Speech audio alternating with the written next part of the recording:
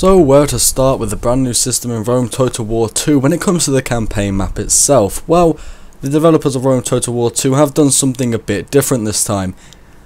Now what we now know about the campaign map itself is each province will be divided into small regions. Now these regions will manage themselves mainly and will mainly be controlled by the capital of the whole entire province. But why add these regions in the first place? Well, these regions will be relatively small and not all of them having cities in. It may just be a simple case of moving an army in to claim that land. So in conclusion, to actually capture a province fully, you're going to have to take all the regions within that province. Now it might be a few regions or quite a lot. We don't really know. I suppose it depends where you're attacking. Each region will probably have a different style of gameplay, whether it be on a hill, whether it be flat, desert land, we do not know. But each one will pose a different threat, something which you're going to have to modify and direct your army towards, obviously to overcome the enemy. Well, it's quite simple. In Total War Shogun 2, it was all about capturing the cities to defeat an enemy. Now what I mean by this, although you could have land battles to defeat enemy armies, the main way to win was obviously to capture the province's main capital stronghold or town. So really it all came down to one big siege fight at the end and one last stand for you or the enemy, which really did kind of limit the gameplay and the things you could do with armies and things like that. This will also make conflict a lot more enjoyable for the player and not too short, one big battle and one army is wiped out while the other one is victorious, leaving pretty much an open gateway into their province to capture the capital. Instead, you'll have to make your way from region to region, and there probably will be a series of sieges you'll have to do and certain strategic points that you'll have to capture in order to situate your armies in that province and actually take full control. Not only when you want to attack a province and take a province over, will you have to deal with the populace already there that obviously don't like you being there, you're going to have to clear out any remaining war bands or enemy armies which are in different regions to control the province. That's going to majorly affect your army's morale, your people's morale, and obviously without a full working province, then you're not going to be victorious on the battlefield and not going to win the war either way. So in conclusion, this is actually a good step forward. It really does open up a whole range of variety of gameplay for us players. Instead of just fighting siege battles to accomplish the major victories, we're seeing ground battles being more implemented to have a bigger effect on the battlefield itself. So now it's not just going to come down to one big siege. So let's go a bit more in depth to see the features they've added and the reasons why for this region system. Another major point of this region system and the reasons why they did it was the simple fact that certain bits of a certain province will give certain bonuses. Now I've just said the word certain quite a lot, but obviously if you're taking Egypt and you have the three pyramids are most likely to be in one particular region within Egypt.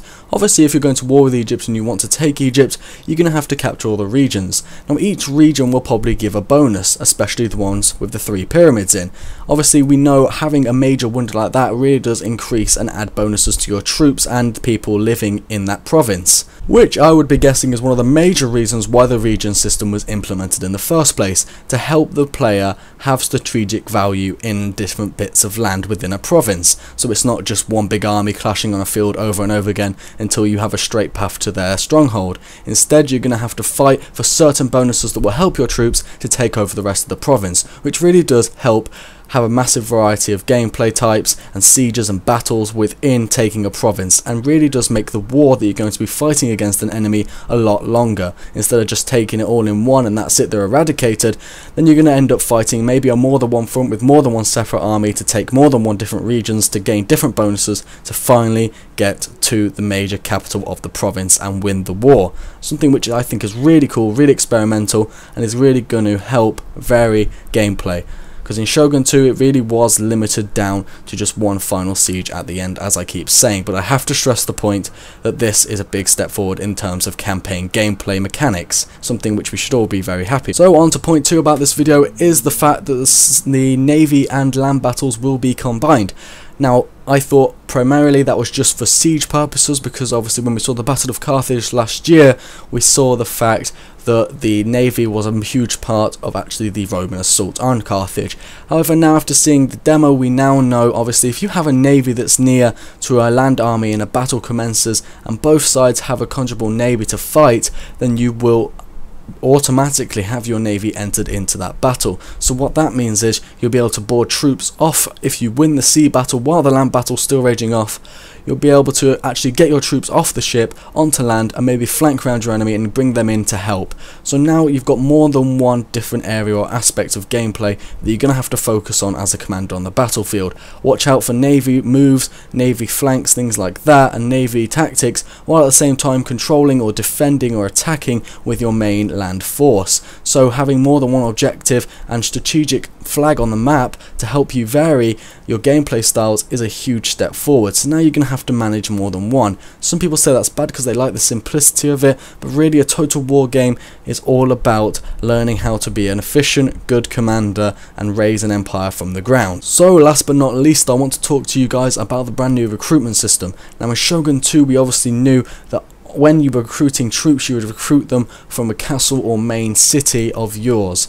Now obviously that would be quite irritating at times, as obviously after you've recruited a group of spearmen, you'd have to take them, or samurai sorry, you'd have to take them across the entire map to meet up with your major army, finally build it up over enough time to make a move. By that time the enemy had responded to your moves and you ended up just having one of those big battles on the field that kind of dictated the fate of the entire war and whether or not you were going to capture that province.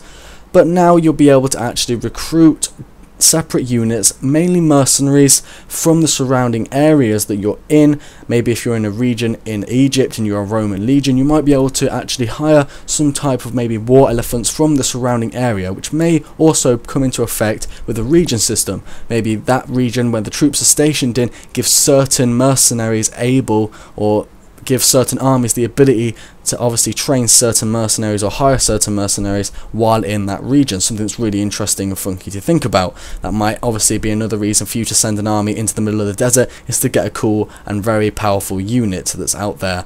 So those are all things obviously to be experimented with. With the system itself, you can now actually singularly hire mercenaries, and sometimes I expect train legions from the army yourself. Obviously the campaign map is a lot bigger than Shogun 2, so it would be quite frustrating, I would imagine, to actually have to train a series of troops or one troop in your city and march them all the way across to this new land. That would take too much time. You know, you'd spend money on the troops before they even get into battle, and it would just be pretty much useless. So it would prolong the game, and it just would not be fluent and efficient gameplay mechanic really. So we're quite lucky actually, and quite fortunate that the game developers have really took into consideration about how fluent they want the game to work and how fluent they want the military strategy to be when playing on the campaign. Now the campaign obviously is a big part of this game, so I'll be back with more information at a later date about the campaign and the features within it. Thanks for watching guys. If you enjoyed this video, don't forget to like, comment and subscribe. I'll be back at a later date with more information about Rome Total War 2. I'll see you guys in a bit.